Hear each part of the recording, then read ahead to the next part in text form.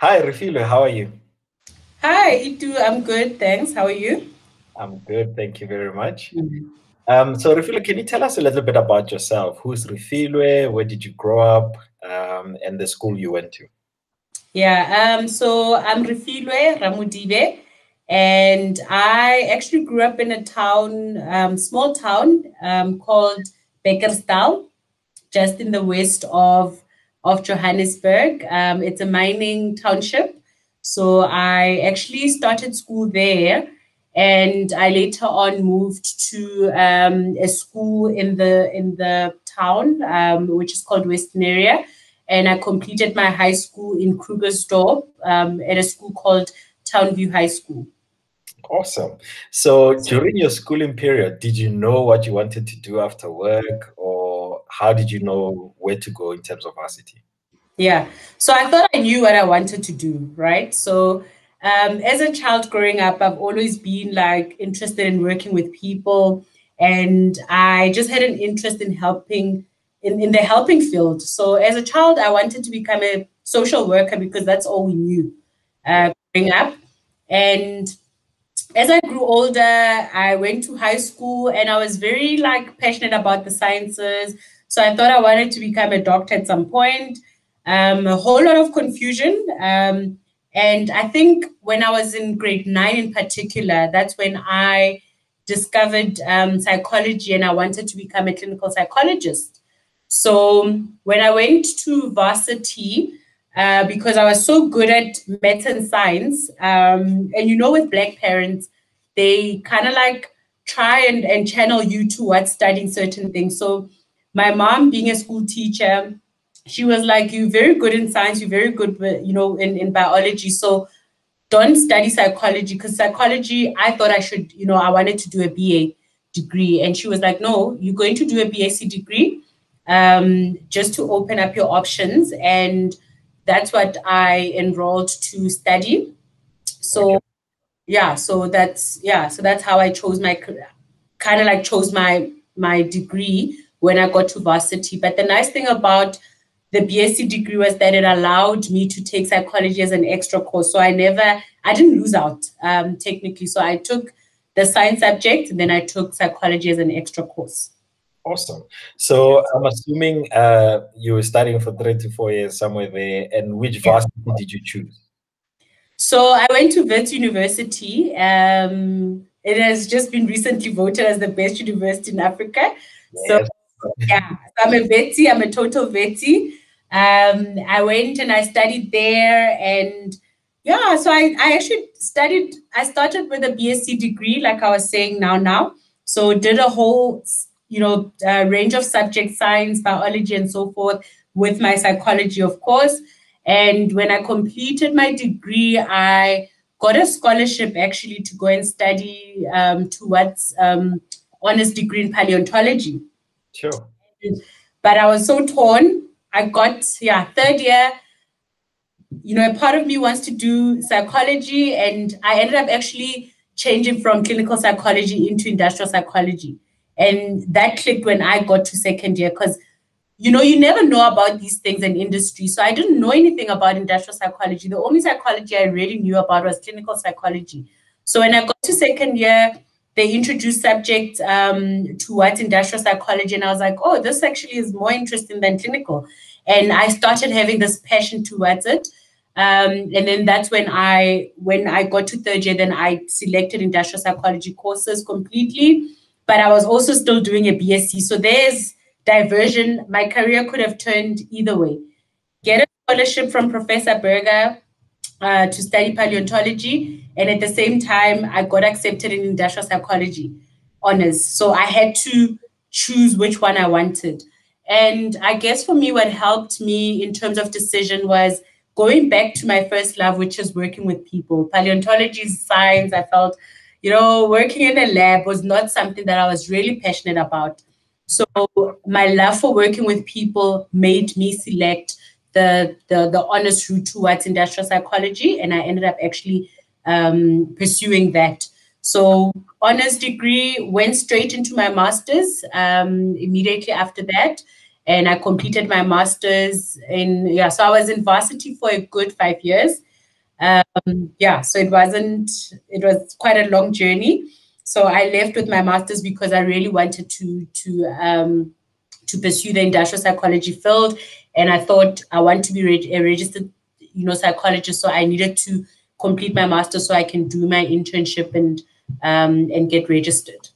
Okay, so I want us to take one step back in terms of Yeah. your funding, because I heard you talk about a scholarship. So who funded your undergrad and your 5-year period within your psychology qualification?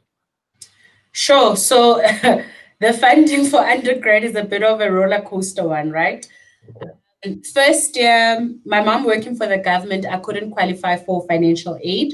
So, that whole concept of the missing middle. Yeah. I experienced that because my mom could not afford to take me to varsity, but at the same time, because she worked for the government, she could not qualify, or I could not qualify for financial aid when I was in first year. So first year, this is where, that whole concept of black tax for me, I'm very sensitive around that because I was fortunate enough to have certain people in my family who really assisted me when I was in first year. So my uncle happened to be, he was pro education, and him and my grandmother and my mom, my late grandmother, the three of them, they put their heads together to just make sure that I had registration fees. I had money, for the flat that I used to stay at, because I used to stay at a flat, and then money for books and so forth. So I had, help from my uncle and my grandmother. They helped my mom. So it was self-funded basically first year. Second year, 75% of it was self-funded. I tried my luck again with the financial aid and I applied. And I happened to just get 25% of the fees paid. So it was 75% self-funded, 25% financial aid. And when I got to third year, it was also self-funded again. Sure. So my undergrad was a bit of it was self-funded, but I was fortunate enough I think it was round about September when my mom had paid majority of the fees, and I just got a letter from Wits saying that I qualified for some scholarship that I never even applied for, right? Sure. And apparently what had happened was that Coca-Cola had selected top 30 students in BSc or something like that. I can't remember the details. And they offered to pay our fees and raise and all of that. So my mom actually got her money back in third year. So it started out as a self-funding, but then they paid us the money, even though we had already paid a portion of the fees. So I was fortunate enough to actually get that scholarship, which I never even applied for. And then post-grad, it was funded by the university. So the nice thing about post-grad, so you qualify by getting 65% and above, and by virtue of you getting like 70%, then you qualify for the scholarship at university. So I never paid my fees for my honors and my masters. It was paid by Wits. Okay, so we take a number of things from there. Clearly, you're a very smart kid. Well, okay. Yeah. And another interesting thing for me is I believe industrial psychology masters, it's not that easy to get in. I find a lot of people are saying, I've got my honors, I do want to qualify as an industrial psychologist and registered, but I can't get into a master's program because it's that hard. Tell us a little bit about that. So how many students make it into the masters, and what is the masters like? Phew, so I'm going to shock you. So when we were in honors, there was 15 of us, right? And out of the 15 students, 4 of them were part-time students. So it was like literally just 11 full-timers. And we got to our masters, we were about 8. Sure. And about 2 part-timers.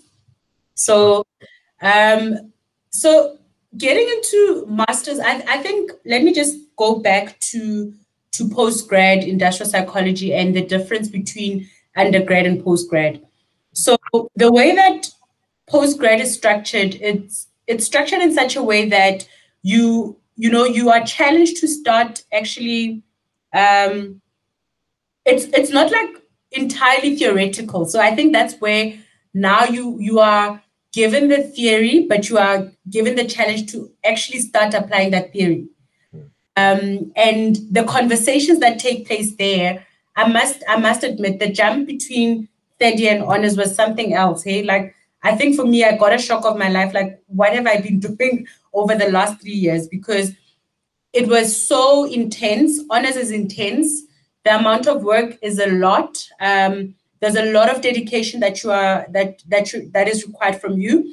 A lot of sacrifice from a time perspective, but also you are challenged mentally to apply yourself outside of what you are given from a theory perspective. When you get to masters, totally also another stretch.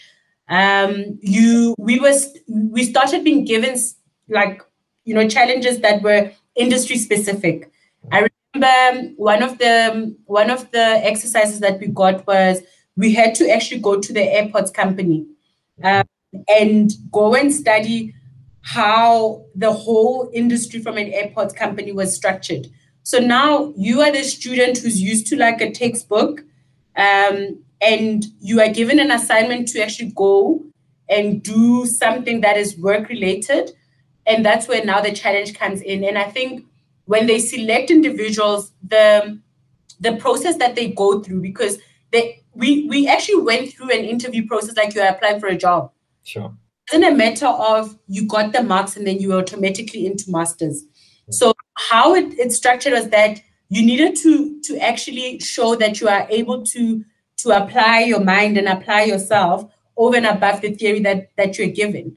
And I think that's what makes it difficult because of that whole process. And I understood when I got into it, because by the time you get there, it's like now you are given all these assignments and it's not enough for you to just go and read. Yeah. It's not enough for you to go and read. And I think that's why the selection process becomes so intense.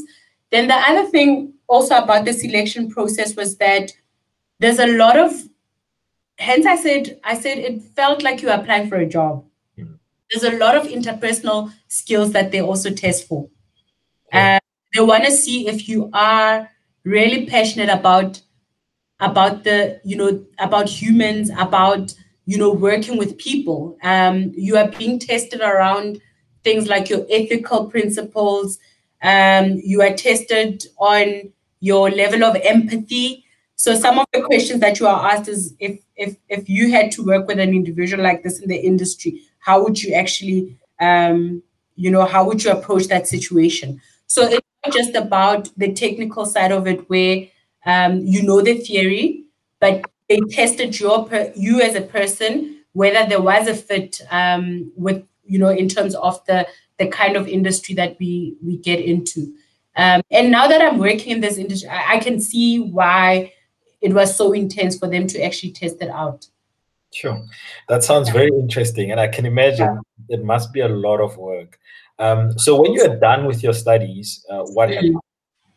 So I completed my master's coursework, and then obviously there's a research element to it, and completed the research, but then you wait for a while because there's back and forth marking and all of that. So after I finished in 2008, I went 2007, I went and did my internship in 2008. So it's very similar to how, CAs also, you have to go and do a work skills, have to do it for a period of time. So it's required that you actually go through that for 12 months. Sure. It's a structured process. It's run by the Health Professions Council of South Africa. So they guide what content you need to actually go through when you get into your internship. So I had to do that. So I worked at a company called EdCon for a period of 12 months where I was under supervision, and I had the actual content that I needed to complete. Then immediately after that, then I got a permanent position within EdCon.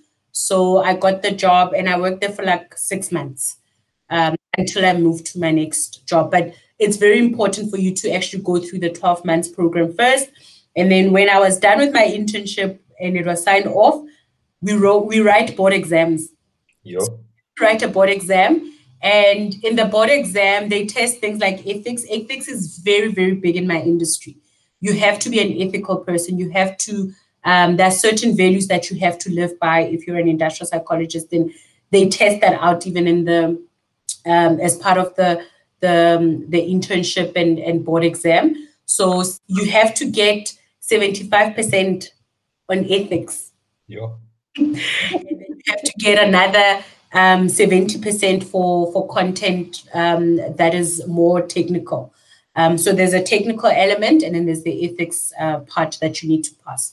So I went and wrote my board exam, and I qualified then to be an industrial psychologist.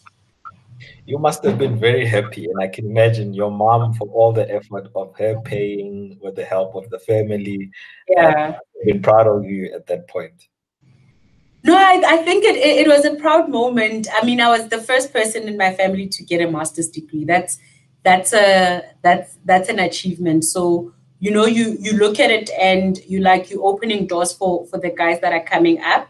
And I see now, one of my cousins is actually studying towards psychology. Like, she's doing clinical psychology, but it's those kind of things. Like, if it wasn't for me completing it and registering, like, she wouldn't even know that there was this industry that was open to people that looked like her.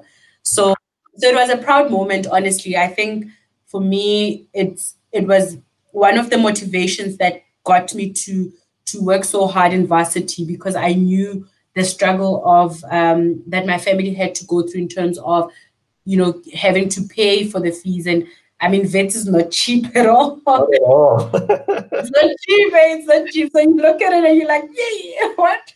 Like, I can't afford to fail. And yeah, so I think it was a proud moment, not just for my family, but for myself as well. Good to see the results, yeah.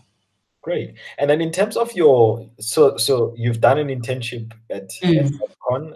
You've spoken a little bit about what was required for you to complete, but what was the nature of the job? Like, what were you doing in the company? Yeah, so industrial psychology is quite broad, hey? Like, it ranges from you do things around career development. So I did a lot of that stuff when I was there, career development, learning and development. I got exposed to that. This is in my internship here. I got exposed to organizational development. I got exposed to labor relations, funny enough. I got exposed to talent management. I got exposed to, various forms of HR. So when you're doing your internship, the whole point is for them to give you exposure, end-to-end type of human resources related elements. And then once you are done, you can even determine like which aspect of HR you would like to get into. So it was it's very broad. And I think that's why from an internship, they wanted that structured, because the industry is broad. Find industrial psychologists that are doing more work around psychometric assessment. You find, psychologists that are doing more work around organizational development. You find others that are doing learning and development. So it's very broad. And I think the nice thing about our internship is that it exposes you to all of them, and it gives you that ability and also, like, now you are able to say, okay, this is what I enjoy, and this is what I would like to pursue going forward. So I think for me, it was quite an intense program. I really enjoyed it. You don't get into the depth of stuff, but I think it gives you enough, though, to make the decision as to where which route you would like to take from an industry perspective. Great stuff. Yeah. So then you left Adcon, you finished your internship, you got a permanent job, but you stayed for 6 months.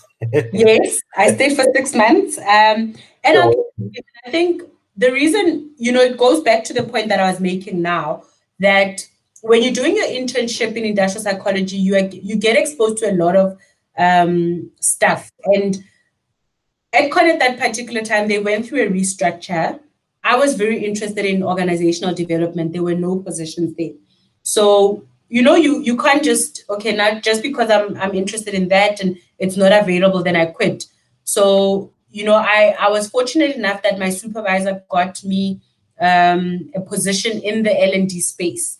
And in that time, I was not really, like, L&D did not speak to me. Learning and development was something else. And I was like, not my thing. I was for 6 months and I got poached by MultiChoice. And then I got poached by MultiChoice. It's a very interesting story. So they've always known about me because they wanted me to go and do my internship there, but I decided to go to EdCon. So they knew that I was available somehow. So I got poached by MultiChoice, and I went and worked as an assessment specialist for MultiChoice. Very good decision, best decision that I made, because there was a lot of exposure that I got in that role. And so I got to experience quite a lot in my career when I was working at MultiChoice for 3.5 years. So I left because I did not get the position that I wanted at Con, and the opportunity came at MultiChoice. I was like, why not? And then I went and worked there for 3.5 years. Wow. Tell us a little bit about, assessment is one hurdle that people always go through in terms of getting a job. And sometimes it's between you and getting a job. Can you talk about some of the challenges that typically people, or the misconception around assessments, and how you'll prepare for those assessments, which becomes So number one misperception about assessments is that it measures intelligence. Yeah. Not. So I think I wanted to just get that right out of the way, because I think the fact that you do have your degree, that says a lot. It says that from a cognitive ability, you do have that kind of intelligence. Assessments are basically, I'm very passionate about assessments, and I'm a great believer in assessments. And other people it's a scary process for people to go through. And I I understand, because I've also been on the other side. And for me, what I like about assessments, which is different from interviews, is that you cannot fool an assessment, right? Like, it's a very objective way of measuring people's abilities, people's personalities, emotional intelligence, and so forth. So that's the great advantage of assessments. And what I always tell people is that the best way to actually get through an assessment is just tackle it for what it is. Like, just go through the assessment and not try and overthink it, because the more you overthink it, the more anxiety you're inducing for yourself, and it's going to affect how the results come up, right? And also the other advantage of assessments, so it's not just good for the organizations that are recruiting you, but it's good for you as well to know who you are as a person, to know what you are good at, to know what some of the areas that you need to improve on are. Yeah. It's a great, great tool for self-assessment as well, to go through it as an individual, to say, you know what, I'd like to know what is it that I'm good at, because it's not just good that there's a job fit from an organization perspective, but for you as well. The reason why a lot of people get frustrated is that you are trying to fit into a size 5 when you're a size 3.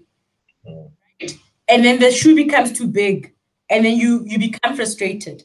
So assessments basically help you to say, the job is a size 3 job. Are you a size 3? And there's nothing wrong with being a size 4 or a size 5. You can be that. It means that then the job is not for you.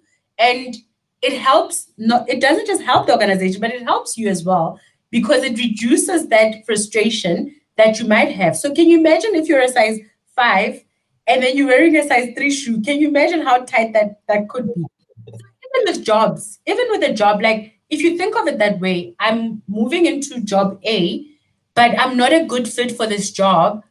All it's going to do is induce frustration, induce anxiety, make me feel like I'm not good enough, and so forth. So we shouldn't look at it as companies are just trying to exclude us from these processes, or from me getting this job, but it should actually be viewed as they're actually also helping me on the other side, so that I'm also not, I don't find myself in a job that's going to frustrate me at the end of the day.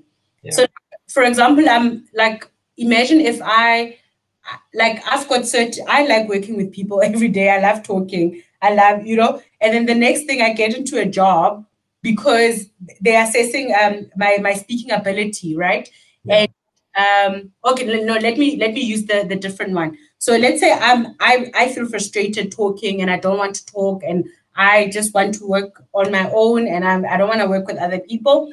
And yes, this job that requires me to work with people, that requires me to continuously be talking and all of that. And then I'm like, I'm assessed on that.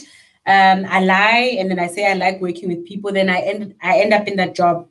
Then the next thing I always hide in a meeting room and I don't, get to speak to people. Imagine how that's going to look like. Not only going to frustrate the people that I work with, but it's also going to frustrate me because the thought of me having to speak in front of people would just freak me out because I don't enjoy that and I don't like that. Yeah. So allow and give me at least input and help me self-reflect, which is quite important. Sure. That is very helpful. And thank you for that, because I think a lot of people always assume it's a mechanism to just reduce the amount of, or to shortlist people into a smaller group. It's actually a scientific process that helps you as an individual as well as the organization to see the fit. But also what I like is what you spoke about a little bit around potential as well. So they're not forced to say, oh, but you're not able to do this now. If you've not done it in history, you have to know how to do it. So still develop it towards that space, which is quite cool. Definitely. Now, one advice that I would give people is when you go through an assessment process, a lot of the people don't know that you can actually request for your own feedback. So if it happens that the company does not give you feedback, do yourself a favor and request for that feedback. And when you look at the feedback, think about that example that I made about a shoe size. And it's not about you not being good enough for the job or not, but also the job not being good enough for you, if you view it that way, right? Yeah. It's important for you, as you were mentioning about potential, to say, I know that I struggle with A, B, C, and D, and how will I actually help myself close those gaps to be able to actually be ready for a job that is similar to what I'm applying for. Yeah. It's very important. You can request for your feedback. You don't even have to pay for it. So legally, because assessments are under the Health Professions Council. So legally, everyone is you can get your feedback if you want to. And if they say that you have to pay for it, then you can take them to the Health Professions Council. You don't pay for it. We go back to the ethics that you're talking about. That's the ethics I spoke about. Definitely. That's the so my colleagues are not supposed to actually request you to pay for your feedback. You are entitled to get your feedback. Yeah. But I'm assuming, I guess, maybe in context, it doesn't necessarily mean that they'll print out a report for you. It could be a verbal conversation where they give you a summarized feedback of the activity. Yes. So that's a very important point that you are making, because you have to be a qualified practitioner to interpret some of these feedbacks, right? So we can't just email it to you. Definitely not. We can't just email it to you and say, here's the report, go read it for yourself. So it's very important for us to actually take you through the report and help you interpret the report so that you understand the content, because it's quite dangerous. It's like a doctor. If you go to the doctor's rooms and they give you a diagnostic and then they say, okay, here's your diagnostic, and you don't even understand the content is, and you become very anxious. So it's going back to the ethics that you spoke about as well. It's unethical for us to do that. So it's, Okay, awesome. So now you did 3.5 years work with multi-talk. What happened? So I got poached again at Nedbank. I'm gonna sound it's gonna sound crazy, but I think we'll go back to this point, like, why do I keep on getting poached and all of that? Yeah. So I got poached by Nedbank. I was looking for a job. One of the mentors that I had at Con was now working at Nedbank. We were speaking, and I told her I was ready for my next move. She just requested for my CV, and then she referred me for an assessment manager role. Then the next thing I got called got interviewed, all of that, the whole process, recruitment got assessed, and bam, got the job as an assessment manager. Never applied for it, never, but I went through the process and I eventually got into Nedbank as an assessment manager. I worked there for about a year and a half. And so, as part of my career development discussions, I had indicated to my manager at that time that I wanted to get into talent management. Yeah. So, a colleague of mine who was a talent specialist then left, went next door to the JSE, and there was a huge project that Nedbank was busy with, and they needed someone to help with that big project. So because I had raised my hand up before the opportunity was there, I said, when the opportunity arises, can I be considered?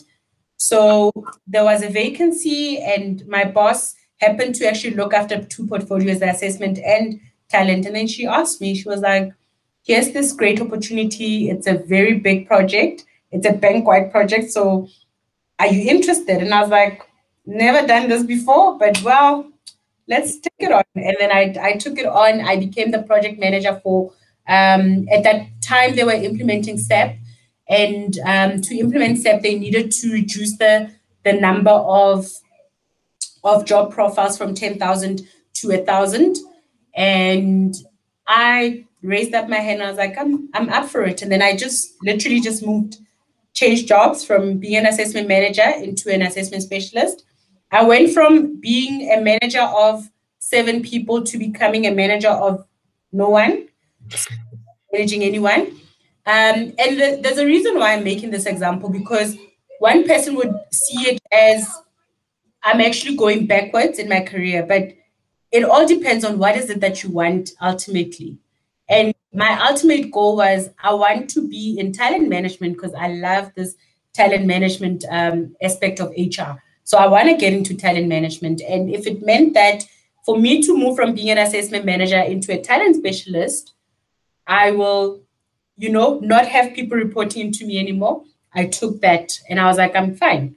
I looked at it in the bigger process and in a bigger aspect of where my career was going, and I opted for that. And then I missed out and I became a specialist, from a manager to a specialist again. And as a specialist, I then I became a specialist again, and then I looked after this whole process, and I looked after the project, and we landed the project and closed the project, and I was the project manager. And one of the biggest achievements in my career, to have managed such a huge project, for a huge organization like that. So that's where I ended up. And from there, as part of the project, I was given given 2 business units to look after. That was corporate and capital. And they happened to be merging at that time. And when they were merging, because I was the consultant for the 2 businesses, I had to help them in terms of the job profiles, which was relating to that big project that I was doing. Yeah. So I helped them in terms of trying to consolidate the jobs, identifying duplications and all of that. And through that exercise, obviously, because I now worked with the 2 business unit HR executives, and, we had the, project was also successful. When the business merged and they became CIB, they realized that they needed a talent, head of talent or senior talent manager. And the opportunity. So I was asked, like, are you interested in coming? We don't see anyone else who can do this. Both businesses, the business as one has never existed before. So that big corporate, capital. Now, because it's CIB, we need someone to help us with talent-related stuff. So come through, let's have an interview. Let's see if you are interested. And yeah, so I was asked, and then I applied for that role, and went through the process as well, and ended up in CIB as a senior talent manager. So now I was having people that reported to me again. So, so it was like a full circle. Worked in CIB space for how long? 3 years. Another 2.5 years, 2.5 years. So I worked in CIB for 2.5 years and, helped in terms of developing the grad program, which was now, having to find its own niche as CIB because we always used to fall under the Nedbank Group grad program. But now they needed their own niche one. So I was involved in the marketing aspect, got involved in brand, and very exciting beginnings there. So it was quite an interesting environment, tough environment, very tough environment. Long hours. Yeah, very tough environment. But tough environments are good because those are, I call them, I don't call them challenging anymore. I call them character building. Yeah. That's where your character is built as a person. Those kind of environments are needed to get you from a certain stage and grow you into the next level. So yeah, so I ended up there and stayed there for 2.5 years. Worked with another senior HR manager who was looking after a certain business unit because I made an impression on her when she got a promotion and moved into rest of Africa. Then she needed someone to come and help with the talent stuff. And then I moved there for 6 months. I worked there for 6 months and then got poached by a company that I work for now, which is Edge Growth. And I liked what they were doing, the space that they were operating in, which is like helping SMEs. So I thought, you know what? Maybe it's time for me to move away from the big corporates into a small organization. Excuse me. So now I'm here and I am the head of people, which is in technical terms is head of HR. So I look after HR end to end. So all the different bits and pieces of jobs that I used to do, now they've all come together into one. So I look after the entire HR value chain in my current job. Fantastic. And I want to take you back to your days where you're talking about the grad program. Yeah. It's one thing I'm fascinated about, young talent and developing young talent. Yeah.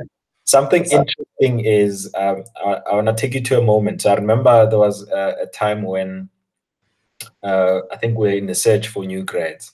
Yeah. One of the things that was important was you brought on the table the issue of transformation. Yes. And I think in the 1 year, the report was so fantastic. I think it was like a 70% shift in recruitment of young talent in a market where we thought, if you think corporate or CIB Yeah. you would think it's difficult to find talent in that space, especially African talent. Yeah. Yet you're able to achieve a 70% hit rate. Yes. Like, Yeah. what were some of the challenges that you saw in that space, and why was transformation so important for you?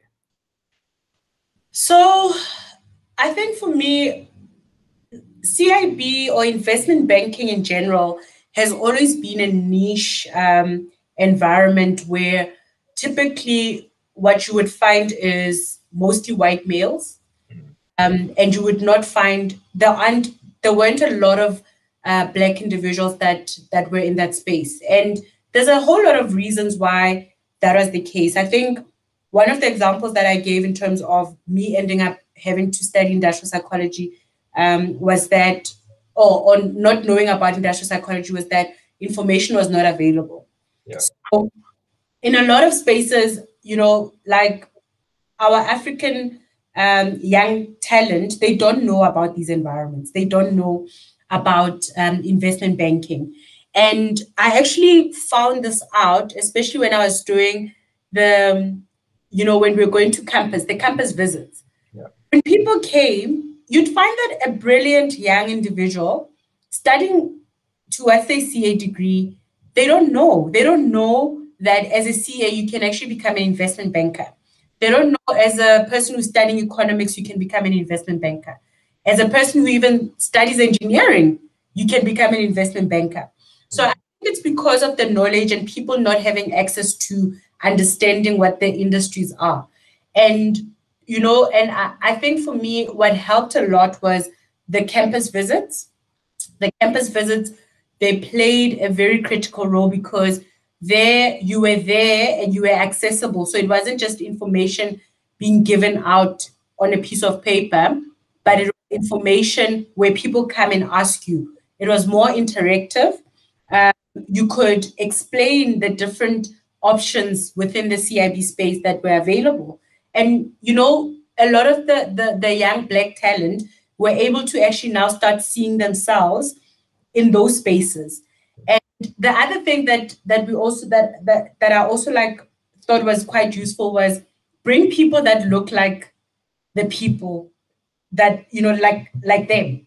Yeah. So for people to know that I can be able to become an Itumeleng or a Refiloe, it's only when they see an Itumeleng and a Refiloe doing what they're doing.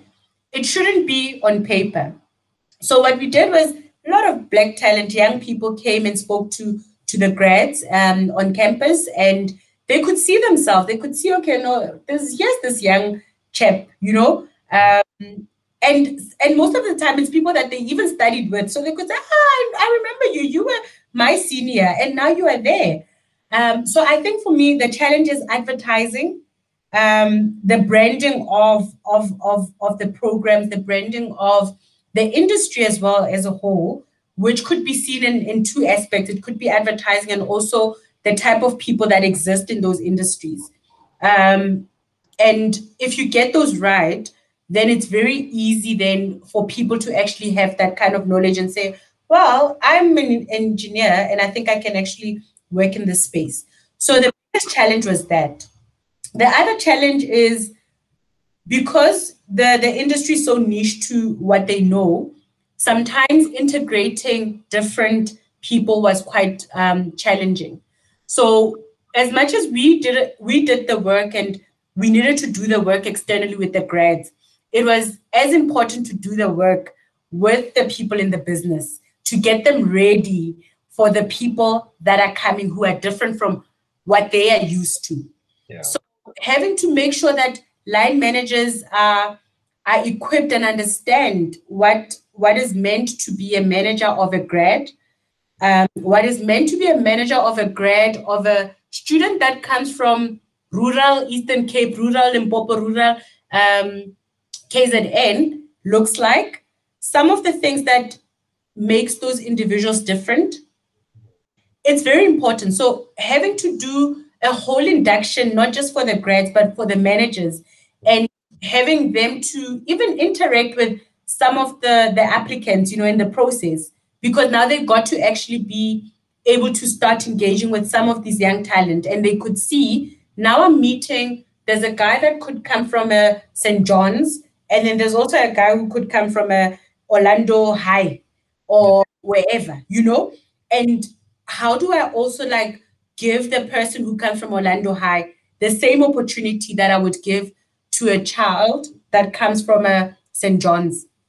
So it's doing the work internally with the people and the managers that are there, and also HR personnel, just to make sure that they also understand what it's like to recruit grads, but also do the work with the grads as well.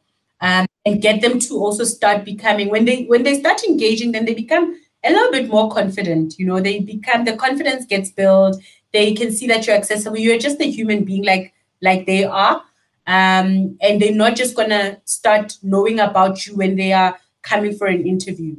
So yeah, so those are the challenges, but yeah, I've given the solutions as well to that. You've actually tackled it very nicely. Yeah. And when we were talking, I was thinking of one scenario. I think there was a grad you once told me about, who was a straight A student, young female, from a rural area. I think, if I still remember correctly. And in the interview, was just not confident, which is what you've been talking about. Yeah. And I remember you were saying that you actually stopped her, asked her to stand up, think about her transcript and how well she's been doing. Yeah. Took her up a little bit and then got her back into the room to sort of re-represent herself with some level of confidence. And she became one of the grads on the program. She ended up even, I think you said she was able to travel to Cape Town, to live there for the first time, was on a plane for the first time in her life, Yep. independent from family for the first time in her life, made a success of herself. So thinking about the journey you're talking about in preparing the grads, preparing the line managers and the I think it was not just to make the path easy for the business, but it also made it easy for the employee. Can you talk a little bit about that? Because there were many examples that you shared about those kind of things. I've got two in particular, ladies, and they were from different years actually. So one of them came into it was the final stages of the recruitment process, and they needed to do a case study. Comes, she was literally shaking, and then I told her, "Listen, go out, go outside for a while." And I spoke to the business. I said, "You can see that this person is not. It's not that they are not able to deliver. Yeah, they're just nervous, and let's allow her the opportunity to go and relax, outside." She went outside. I actually even went with her outside, spoke to her, tried to coach her to say, "You've done well. You are here because you deserve it. Just come and do the best that you can." And she came in, she did so amazingly well. And she ended up on the program. So that was that year. And then the second one was she came in for the interview. It went very pear-shaped. She left, and that's a straight A one. Something in me just said, "No, man, like we can't just let this lady go. Let me invite her." I actually literally called her back after the interview. She was going to go catch a taxi, and I said, "Come back." So we're going to start this from scratch. And she also did way, way better than initially. And she ended up on the program, and that's the one that ended up going to Cape Town. And she's doing amazing. I know she still works there at Nedbank. And I think for me, it's about when you're doing this kind of work, you have to have that level of compassion and empathy, right? And I think maybe for me personally, on a personal level, even outside the job, I just think about myself and where I come from. And I was once a very young Black female who never got exposed to some of these things, and someone gave me a chance. Yeah. It wasn't given to me on a silver platter, obviously, but someone gave me a chance. Someone heard me. Someone gave me an opportunity to express myself. So in the job, that I do with the grads and with the young people, I always think about that and say, if you're not giving this person a chance, who else will be giving that person a chance? And it's about noticing the potential and knowing when not to also give up on that potential and giving that person an opportunity.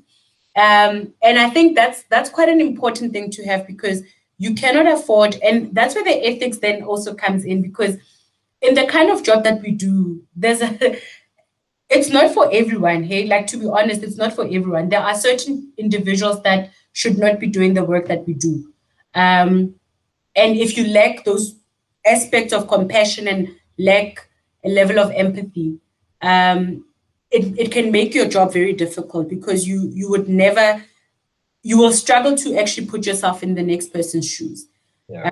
And I think for me, that's one of the passions that I have in terms of young people, because you have to give. No one just rises without being given an opportunity. Yeah. It doesn't matter who you are. No one just comes and you just climb up and you become this big person where no one played any role. Someone has to play a role in your success, in your journey. And I happen to I wanted for myself to be part of people's journeys, and it gives me great pleasure to see people do so well, because it's not me necessarily, it's ability. They're very good at it. They just needed someone to just open the doors for them, but they definitely walked in and worked, they were towards achieving what they're achieving. Yeah, and I like that analogy. It's that you're paving the way for them to excel at what they do. It's got nothing to do with you necessarily. You just created the opportunity. They saw it through and they made it a reality for them. There's many examples I can think about just looking back at the programs. Yeah, there's one that I found in the Eastern Cape. That one. Literally, it was one of the grad, those campus visits, and in the morning I was going through the applications and something just said this one. But this one, literally, I called him same day and I'm like, are you available tomorrow for an interview? Because I'm here. I'm in Grahamstown. He was studying at Rhodes and I'm like, I'm in Grahamstown. So are you available for an interview? And he was like, yeah, sure I am. Go and interview this boy. He tells me he's from Soweto. Like, how? It's like sharing all this story. And I'm like, I had to come and fetch you from so far, but you have to, and he's doing quite well. Last week, funny enough, he was telling me that he wanted advice from me around salary. Like, should he be requesting for, like, because now he's applied for a job and he's like, yeah, Refiloe, Ref, they're asking me for my salary slip and all of that. And, and it like, I'm no longer working in that environment, but we still have that kind of relationship where he trusts me with certain decisions on his career, and he was asking me for advice and, and all of that. And I think those are the things, like, you impart certain things in people's lives that they will never, ever forget. And the same goes with them as well, hey? Yeah. So I think over the last 2.5 years there, I probably was involved in recruitment of about over 70-something grads. And there will be others that you will just not get rid of. They will just always be in your life. They will always be in your life. And I guess maybe that's the nature of life, right? You'll have them. I think I'm connected to 98% of them on LinkedIn. They all want to connect with me. Sometimes they chat to me. They will send me inboxes. I see when they get promoted. I see when they leave organizations. I was like, oh, okay, you're doing well for yourself, and kudos to you and all of that. So it becomes like I used to think of myself as a mother hen, like all my children. I used to look at, I'm like, oh, my kids. And even when they came into the business, like the way that I used to defend them against business, when the line manager does whatever, I'm like, no, not on my kids, not on my kids, So it became that kind of relationship. But I think it also goes beyond that. It becomes you build relationships with people going forward, because now all these grads, they're no longer grads. They're professionals in their own right. And that's network. So it's also a networking thing for myself and also for them to keep in touch with me even beyond the grad program. So yeah, it's been great stories. I'm thinking of writing a book about my journey as a grad. That could be such a useful book in that. I'm pursuing that conversation to try. No, that's what I'm telling you. Like I think a book about that, it's because it's a journey, it's a personal journey for you as well, as a person who does the work. Okay. Sometimes we take it for granted, the influence and because I fought for this one from Grahamstown. At some point, he almost didn't get a contract, and I was like, no. And you become so attached to the grads as well. It's a funny thing. Like you become so attached. It's as if like their success is your, like it's imperative that they become successful, because if they're not becoming successful, you take it up upon yourself as if like you're a parent. It's a very weird relationship that you have with the grads. But I think for me, it's not, it's not just the stuff that what I imparted in them, but to me as well, like there's a lot of experience and a lot of growth personally that I had to go through when I was also recruiting, because you learn a lot from them. They challenge your perceptions about things. They challenge your perceptions about life. There was one, yeah. There's another one that I had to when we had the fees must fall thing, and he almost didn't make it to Joburg, and I literally had to take money out of my account to send to him to come to Joburg, and try and organize for him to come and go through the process, and it's those kind of things, and they challenge you as an individual to say, but on a normal day, would you do something like that? Yeah. And what motivates you from doing something like that as an individual? Yeah. So it was a dual thing. They learned from me, but I also learned a lot from them, and I learned a lot about myself through them as well. Yeah. And I guess it's incumbent upon us as leaders to open those doors, because I mean it's not often that these grads have the opportunity, and sometimes it's not their fault. I mean, like you made an example, now you had to help someone to get to an interview. Some of the things we have to help with. Yeah. So tell me, there's two things I want to wrap up the conversations with. One, you are still studying. I don't know what I'm thinking. Your PhD at the moment. Jeez, how's that going? Is it safe to say that it's not going anyway? No. I'm joking. So it's going very slow. I think with this whole challenge of working from home, I'm finding that it's impacting me on how how I'm completing my studies at this point in time. And I think it's more around time management, which is something that I need to really look into, in terms of focusing and trying to get myself disciplined again.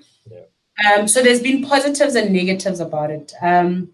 My study required that I conduct interviews. Prior to lockdown, I started collecting my data last year, October.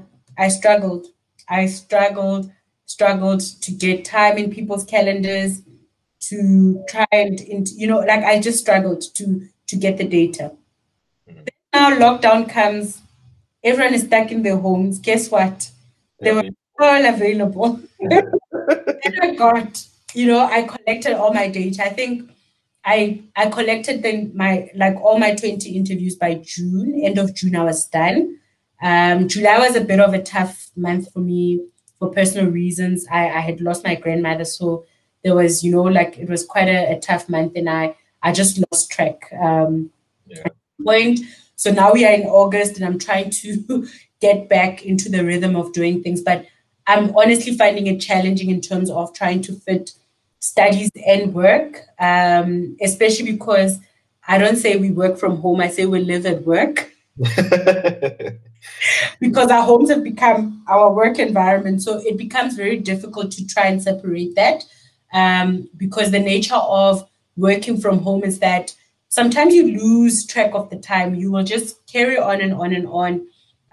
Whereas when I was working in the office, I would say, I'm logging off now, disciplining myself at 6 o'clock, I'm done.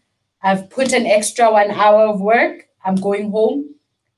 Don't open my work laptop. I open my personal laptop, and then I work on my studies. Now there's blurred lines.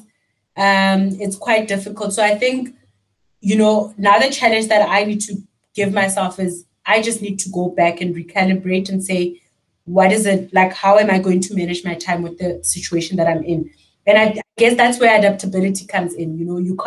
I can't use that as an excuse. But fascinating stuff that I found in my research. I really love my research, and it gives me life, and I'm enjoying it. I enjoyed the interviews. I enjoyed the people that I got to interview. So I'm doing my PhD on transformation. I know we've spoken a lot about the grads, but I'm very passionate about transformation. I think I delivered that transformation element in the grad because of my passion for that. And I think, we need to addressing transformation elements, not just from a corporate perspective, but in South Africa as a whole, different aspects. That's where we're gonna get a shift, and get the country to operate in a different way. So we need to transform, not just transform from a racial perspective, but transform in a whole lot of things, like class, accessibility of stuff, of information to people. There's a lot that transformation has, which is not necessarily just related to what we know about transformation. And it's quite important for us to start thinking about that. And I got a very, very interesting feedback. I'm looking forward to, I can't wait to start actually getting deep into the results and sharing it with everyone soonest, hopefully very soon. But I'm very, like, for me, timelines are important. And if you say that you want to do certain things in a certain time, I think it's very imperative for me to just go back and just crack the whip on myself and get it done. But yeah, so it's interesting. Yeah, no, good luck with that. I think I'm Thank looking you. forward to some of the results. Transformation is a very important topic. I was reading a book by Nolita Fakute on body Yes. painting, and she talks a lot about we have to have that honest conversation as a country. We want to see new opportunities, growth. If we want to see change in our organizations, we have to have those honest conversations. And I'm looking forward to the results. That'll be awesome. Yeah.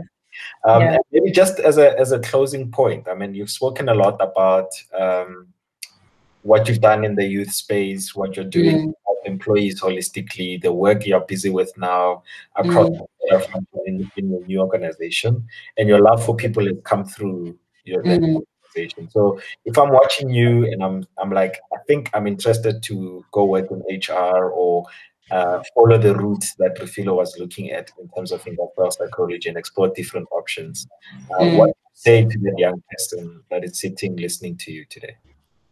Yeah, so I would definitely, one of the things that I would say is passion for people is important. Hey? Like, job is not for the faint-hearted. There's a lot of sensitivity that that we deal with as HR people. I mean, sometimes people's lives filter into work, and those are the things that you need to also be able to hold space for. So if you're an impatient person, if you're a person who does not have tolerance for different types of people, this is not your, it's going to be very difficult for you to be in this space. I think it's not a rocket science. It's not a rocket science job.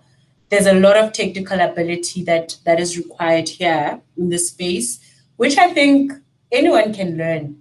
Anyone can learn what we do from an HR perspective. But one thing that you cannot train this, and it's this, it comes from, it's a job that you do from the heart.